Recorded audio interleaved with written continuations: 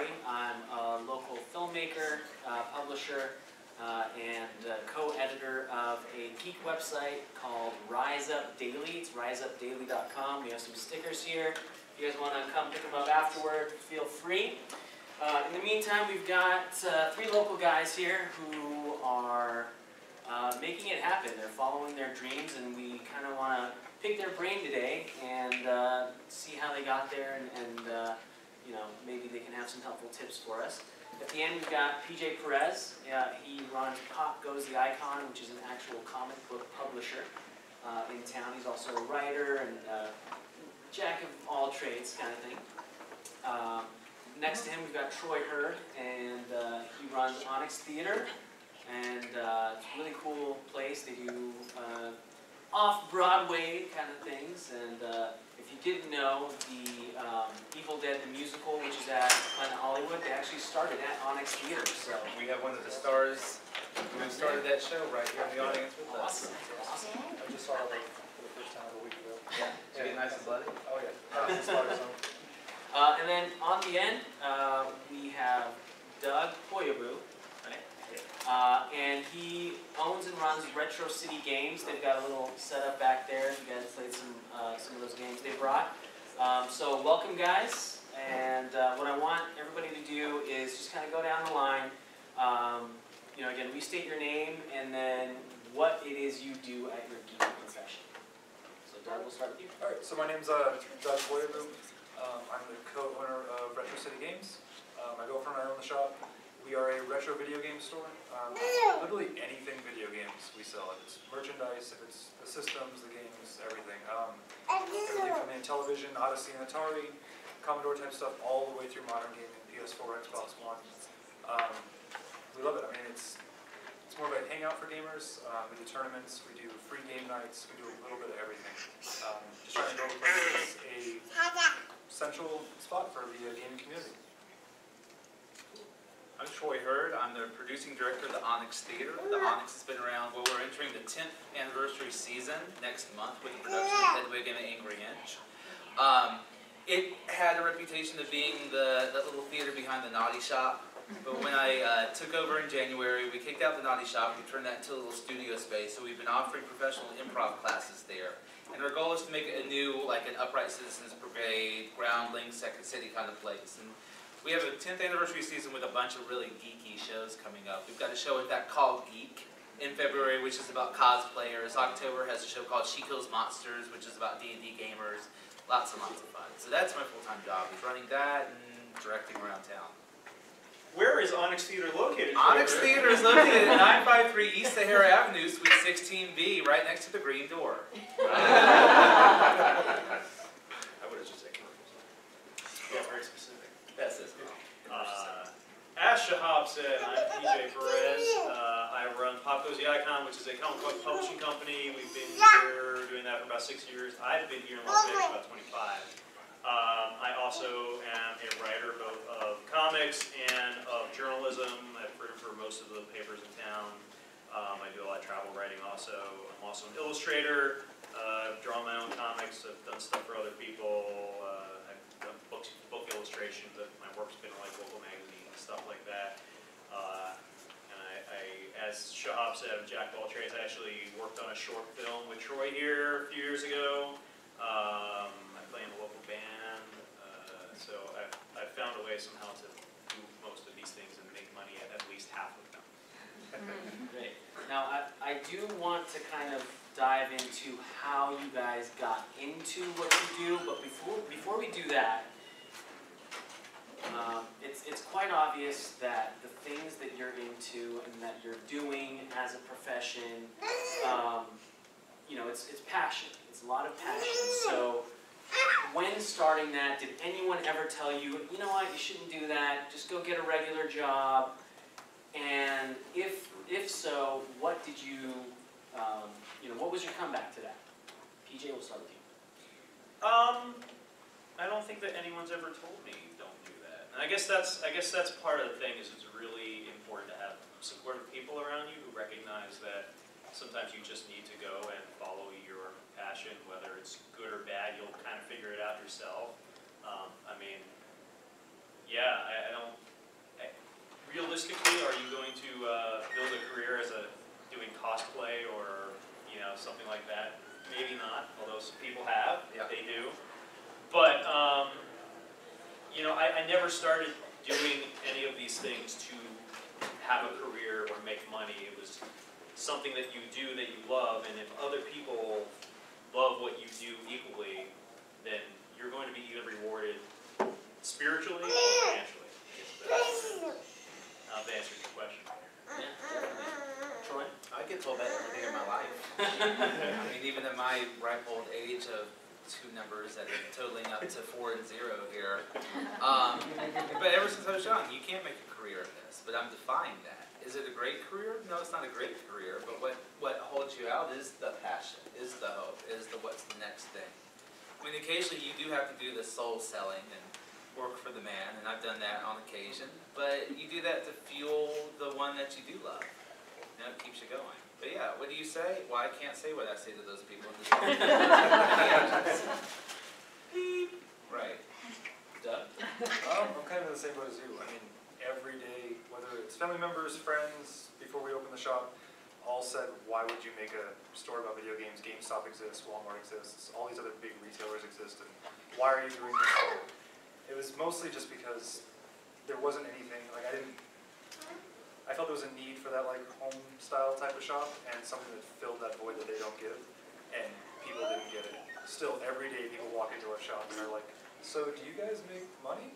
Like that's a legitimate question. Like people are like, so how are sales? And it's an awkward question to answer. Yeah, we're busy. I mean, it's part because we're a little niche, but it's also because I think it's kind of a passion for what you're doing. I mean, I'm not going to be a millionaire tomorrow, but I work for myself and I love video games. So I mean, what better thing could I be doing? And how long have you guys had the shop?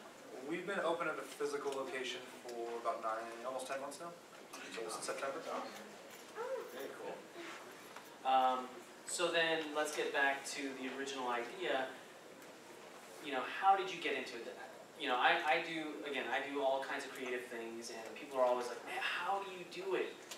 And my answer to them is, I don't know. There's no plan. I don't set out every day to, do something creative.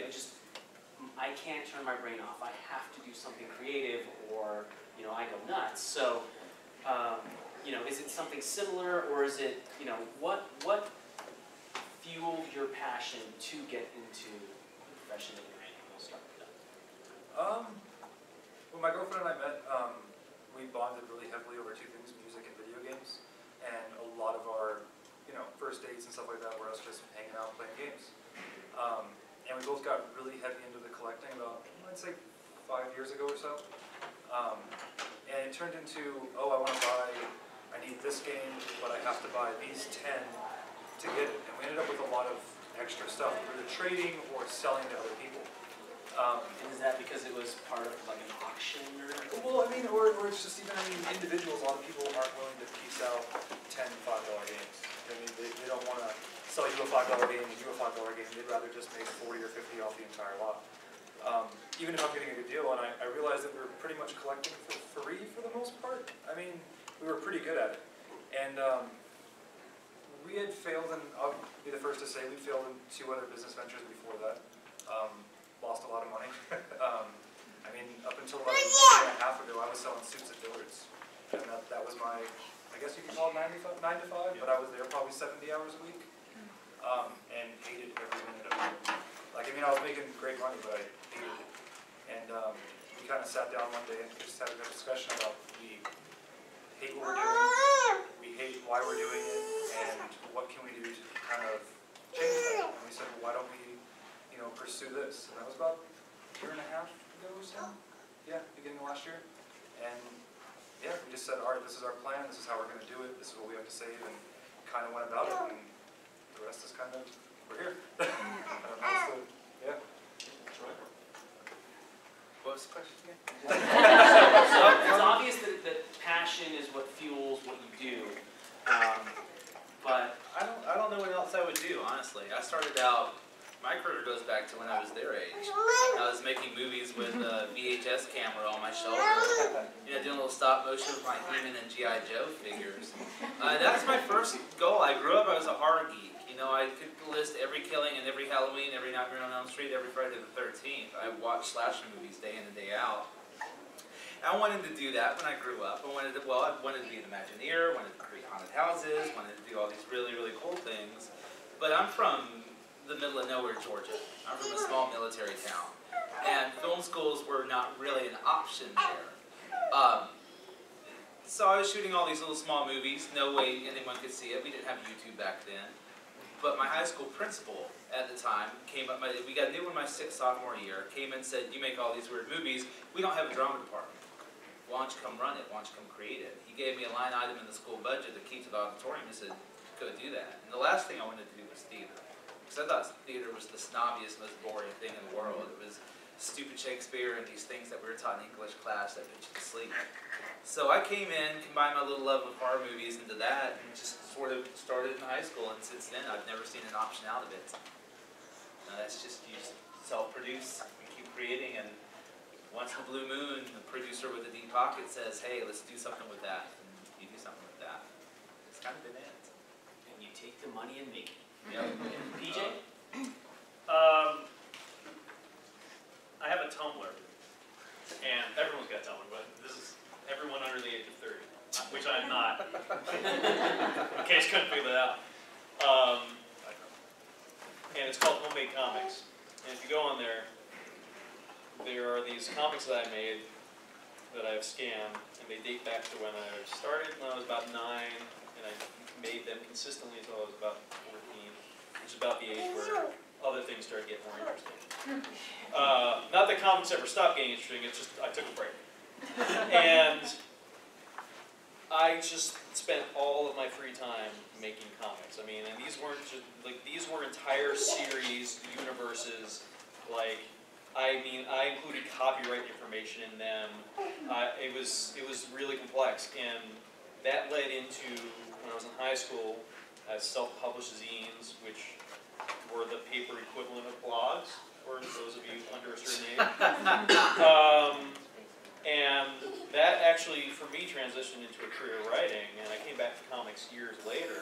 But that was always there, and I always had these, I just always told stories through words and through pictures. And that's really the only thing that I've ever been good at that people were willing to give me money for. I didn't set out to be a writer. I set out to be a musician, but I failed at being a rock star. So I found out that the alternative was to write about rock stars. And that drive to self-publish never went away. So when I kind of started to think about writing comics again, I never had an interest, not since I was a kid, and I didn't want to draw Spider-Man or write Batman. I wanted to tell my own stories. So that's what I did, and I started self-publishing, and then I noticed that there were other people I knew, other creators, who they wanted to get their stuff out too, and there weren't enough venues. So I kind of turned the self-publishing venture into a publishing company, and unfortunately never stopped. Still waiting to see if I ever make money off of it, but we put a lot of money into it. Yeah, I have a friend, he has a record label in New York, and the literal tagline of this record label is, losing money since 1999. If it's passion, you kind of go for it. So, to a certain extent, the reason Juan and Hila chose you guys was because, to a certain extent, you guys are successful in what you guys are doing. So, going off of that, what do you feel has attributed to your success? I'm going to name 3 things, and you can pick one of those and kind of, jump off that, or if there's something other than these 3, go for it. Is it because you wake up early, and that's not something you're accustomed to, and then you wake up early, you get all your stuff done, you're being responsible? Is it because you decided to turn off the TV, you've watched less TV shows and movies and kind of got your stuff done? Or is it because you kept yourself motivated? And if so, how? PJ, will start with you. It's funny that you mentioned the TV thing, because I've got a booth over here, so make sure after you stop by the Paseo Verde Library table before this thing closes down. and I'm next to my friends from Hell Pop Comics, and stop by there too. And they kept talking about all this TV stuff. I'm assuming they were TV stuff. Maybe it was movies. I have no idea. And I was like, what? I don't know what you're talking about. If I see cosplayers, I'm like, who are they? I don't consume a lot. I would rather spend the time making things and producing things. And I guess that for me is the motivation. Like, I don't have a choice. And I think, like you were talking about this, you wake up and you've got all these things going on and you just have to get it out. I have to put things out. I'm not good at vacationing, I'm not good at relaxing. You know, I have two modes. I'm either passed out asleep or I'm doing something. I don't really have a middle ground. So, I mean, for me, it's just that constant drive to produce. When I go see a show, if I go see a band or something, it's really, even if it's my favorite band, it's hard for me to enjoy because I think I should be up there playing instead. You know, I went to go see Avenue Q last night at Las Vegas Little Theater, and I was like, man, why am I not, they have a live band. I was like, why am I not playing the band right now? Like, that's the way that it goes for me. So there's really no choice but to keep producing. It's also different when it's your livelihood. Huh? It's also different when it's your livelihood. Well, yeah. I mean, because I think you feel more obligated to the passion. You feel more obligated to and more committed to what you're doing. I'm committed to deadlines. Yeah, well, I mean, that's very much, you know, it's one thing, you know, when you take it, I'm sure, your business from just, you know, oh, I'm making comics myself and doing that kind of stuff to, well, if I don't make this deadline, where's my income next month? Yeah. And that's a very different mentality. I mean, it's not that the passion's gone, or it's not that you sold out or anything, it's just, it makes you think about all of your free time much differently. Well, I guess it's like you could be accused of playing video games, right? But Yeah. that is what you do. That is your living. Well, Exactly. to an extent, I mean, the big joke we always say is like the irony of owning a video game store is I never play video games. I mean, I maybe, and it sucks where I used to be able to, you know, get off work, even a long day of work and binge for 4 or 5 hours and take mine out everything. That's awesome. Now I maybe play 4 or 5 hours a week, if that, and that's me just trying to like keep up and stay relevant. Yeah. I mean, when I do get days off, which are none, I try to play them in holidays, but even then I feel guilty. It's kind of like you're saying, I feel like I'm like not doing what I'm supposed to be doing. Because there's always something I can do to make the business better and the community better. But it's interesting you say that because you talk about, oh, I would get off of work and then I would play video games for 4 to 5 hours to like unwind or whatever. But now that you're doing what you want, maybe do you not feel that need that you're like, oh God, I had to do this soul-sucking job. Now I have to, engross myself in video games. Whereas now you're like, I'm spending the time doing what I want. It's actually the opposite. I mean, I feel like I don't spend enough time with it. I mean, I love video games. I mean, it's like, I love everything about the idea of, creating an entire interactive world. There's just something amazing about that somebody else, a team of people or a single person can sit there and create an entire world and universe that you can explore. And sometimes find things they didn't even intend. Or, with other people. And, people that you'll never meet and never want to meet. I mean, that's amazing to me.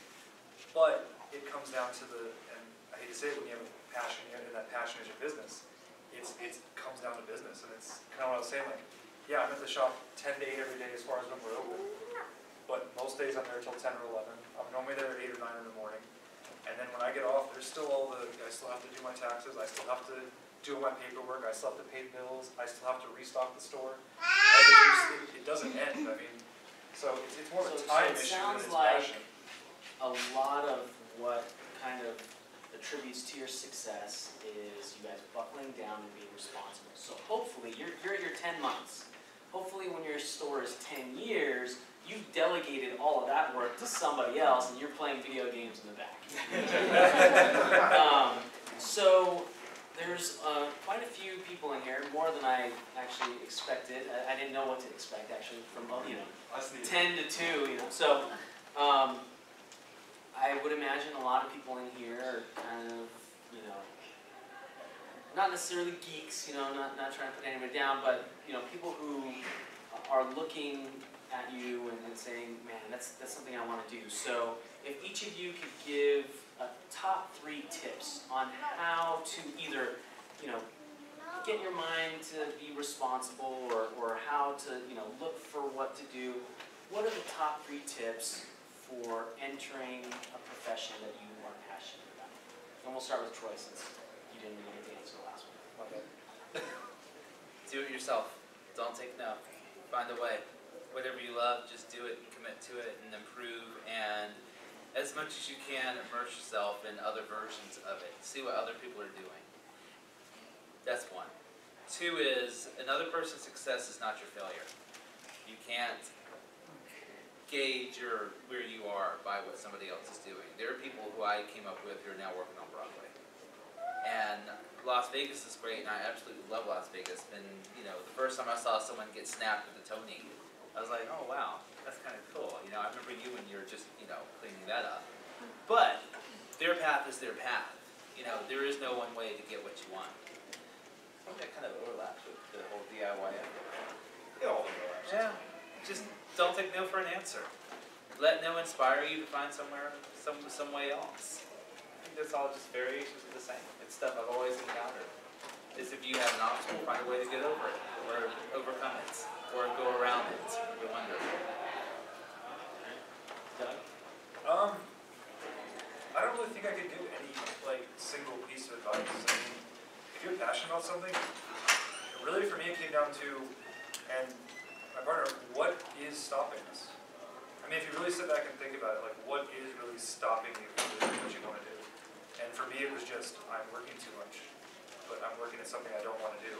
So I'm going to put less time into that and more time into what I want to do. And I mean, obviously there has to be a monetary side to it, and that's the realistic, adult side of it. But really, you have to prioritize. I mean, a lot of us can work jobs we hate and make a lot of money. I mean, that's the reality of it. But if you want to do what you want to do, what is really stopping you? I mean, there's very few things that you can put your mind to that you couldn't make a living off of. I mean, we're proving that every day. I mean, from comic books to live performances to, I mean, I sell video games that are 30 years old. I mean, most people, they walk into a shop and they have no idea that people even care. I mean, so, I mean, I guess my advice is you have to find out what's stopping you.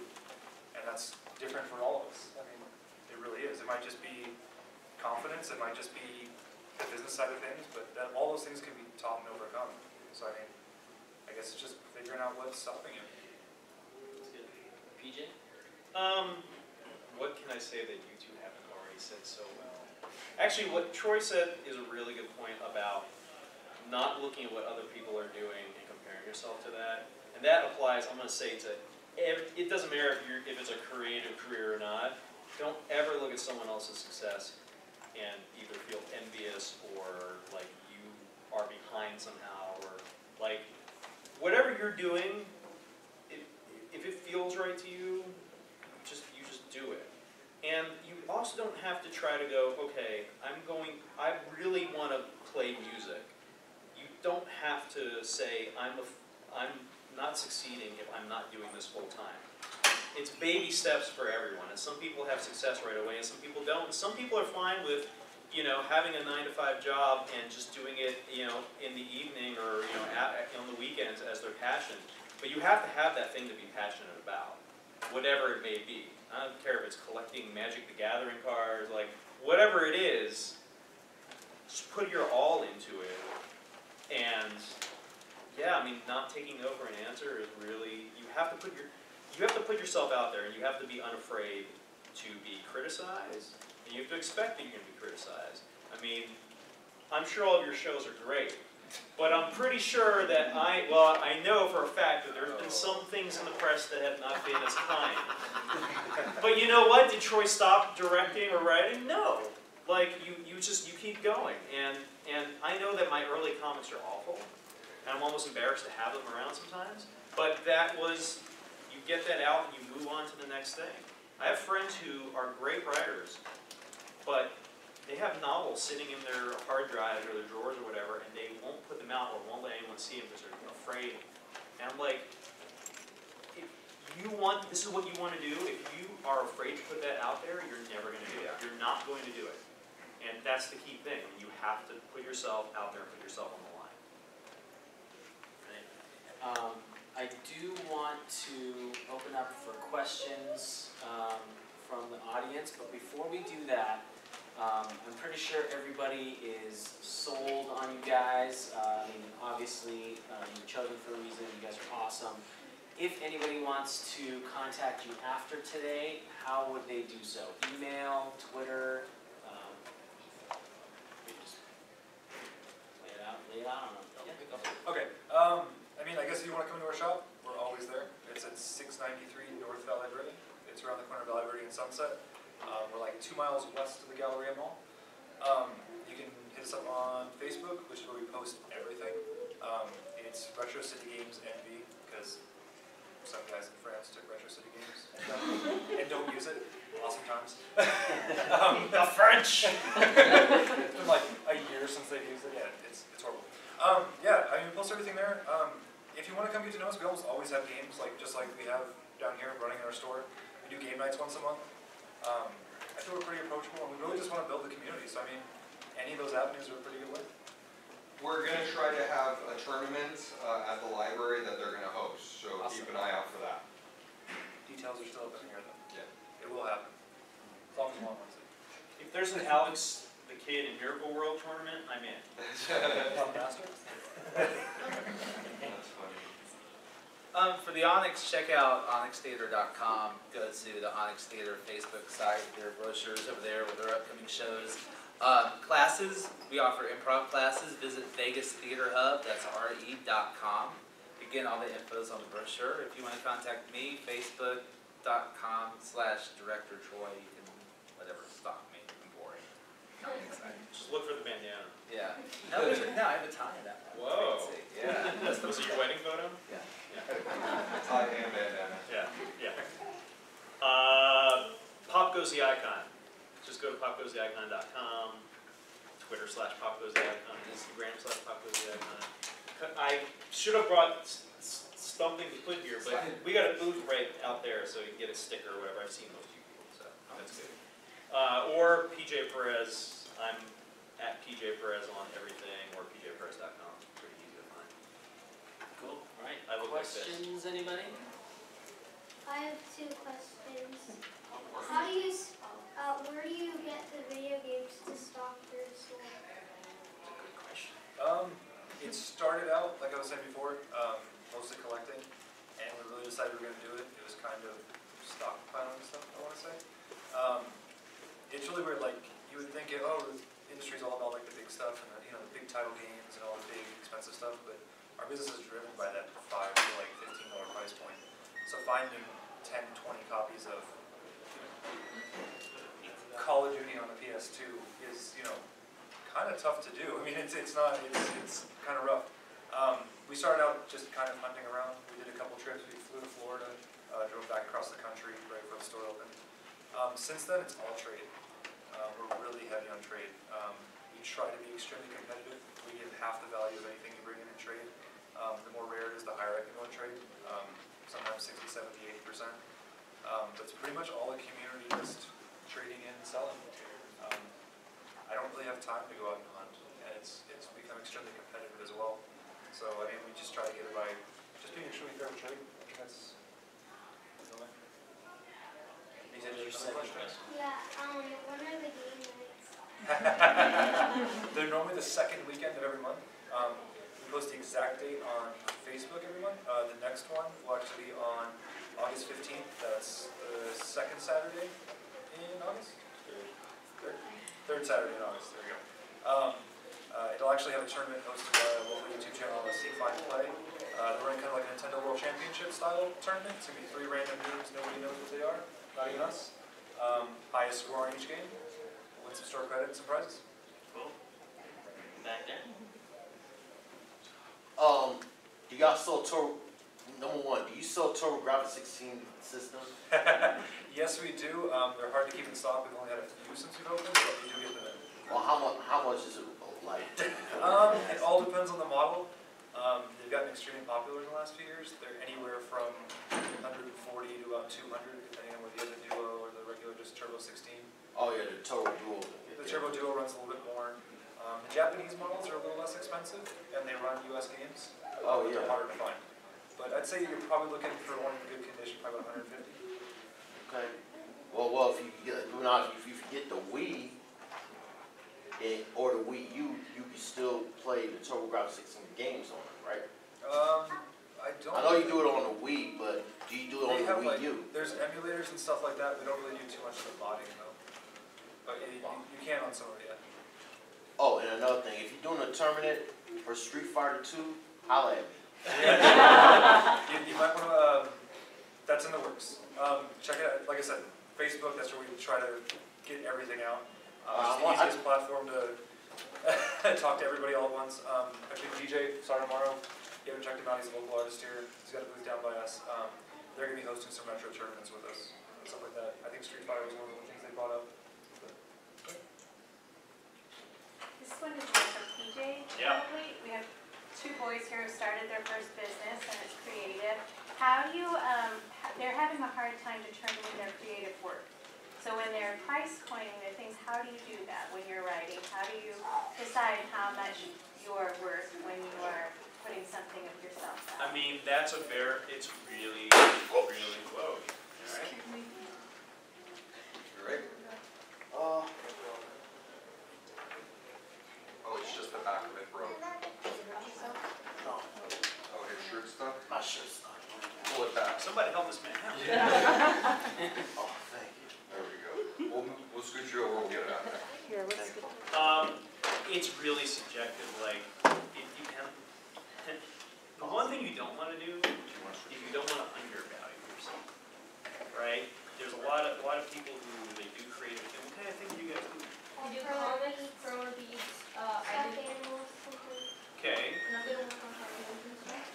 the biggest thing is to look at is to find out what other people are doing, right? So like, when we price our comics and sell them, we have to sell them whatever the market rate is, right? So, you kind of go the same thing. So like, if I'm writing and I'm selling a story to someone, you know, it has to work for whoever's paying for it, but also has to work for me. So there's not really an easy way to answer that question. The biggest thing is you kind of get like an average of what other people are doing, right? I mean, that's all you can do is look at what other people are doing and don't try to undercut that. And why? Because you devalue it for everyone. And this happens especially, so I've been a freelance writer for 15 years. And I see a lot of opportunities come up that are paying literally a 10th or a 20th of what like my normal market rate is. And the problem is the reason why people ask for such a low rate is because people are willing to do it for such a low rate. So if we all value ourselves a little higher, then it's going to leave no choice for the market but to come up to your rate. Does that make sense? That really helps. You guys are just getting started, but you know, don't. I've been accused of selling things too cheap before, so you know, don't be afraid to make yourself worth it. We had a question back here. When you're like drawing out, you do draw some comics, right? Mm-hmm. Yeah. Do you use a sketchbook or like digital art? Like,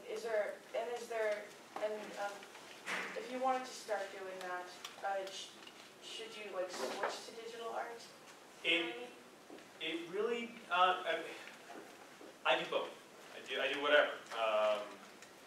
Usually my process is I start with kind of really loose, what's called thumbnail sketches. It's just, you're not doing detailed drawing, you're just kind of mapping out where things are going to go. And then I'll usually take that and I'll actually scan it in, and then I'll work on most of my stuff digitally.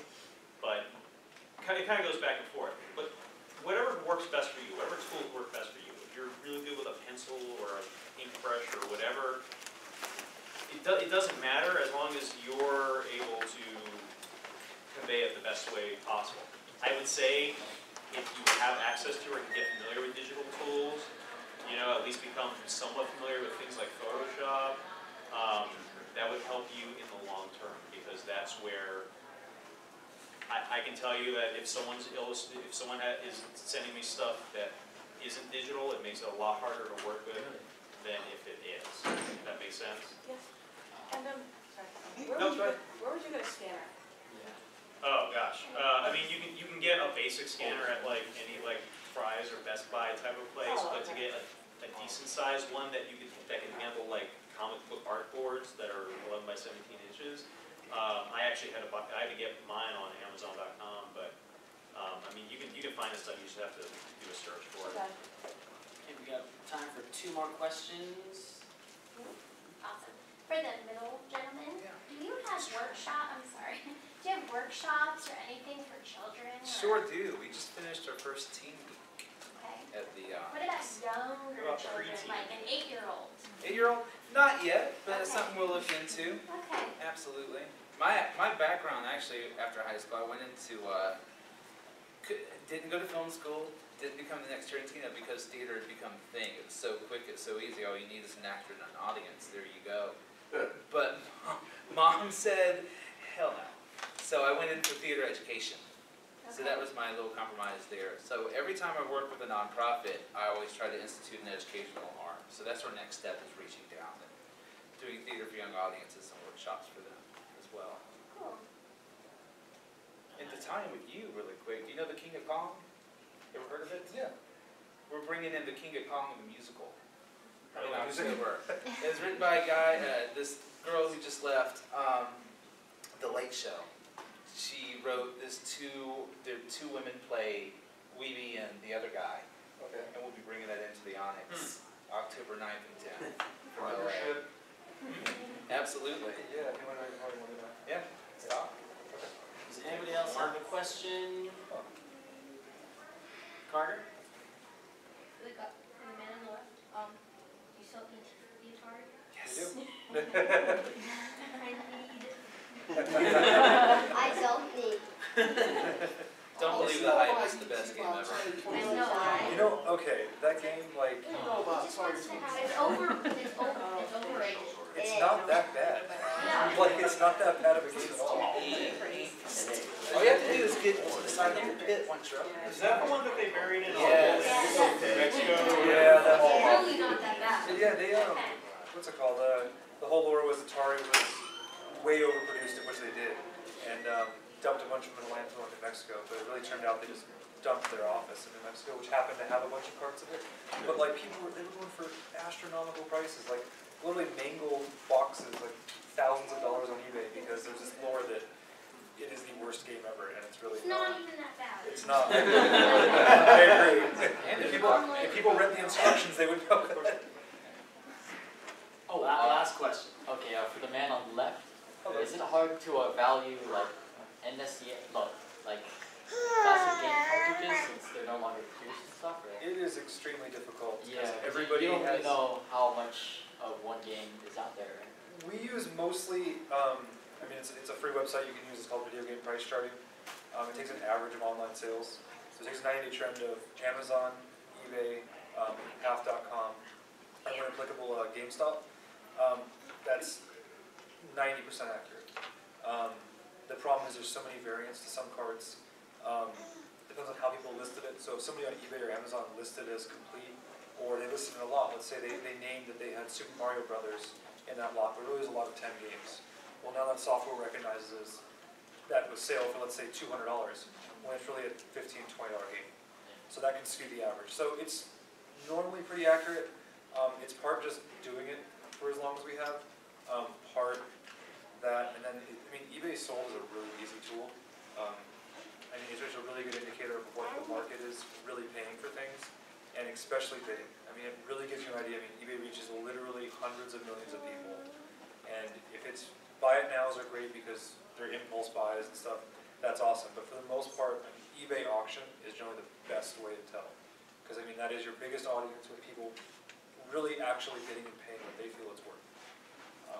I wish I had a better answer than eBay, but it really is the industry standard. What is it called again? Video Game Price Chart.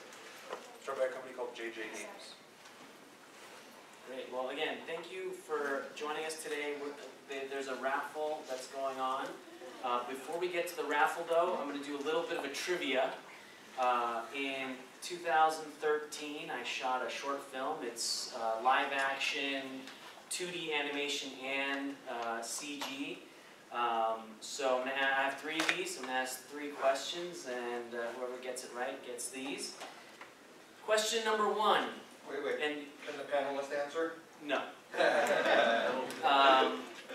And everybody just raise, don't call out the answer, raise your hands and I'll call on the first person I can catch. So, which one of these gentlemen is PJ?